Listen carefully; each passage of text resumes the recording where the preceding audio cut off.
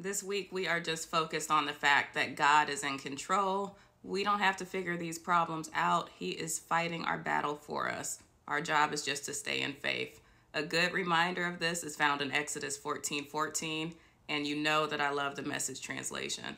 So if you look at the Message translation, it says, God will fight the battle for you, and you keep your mouth shut. So it's a good reminder.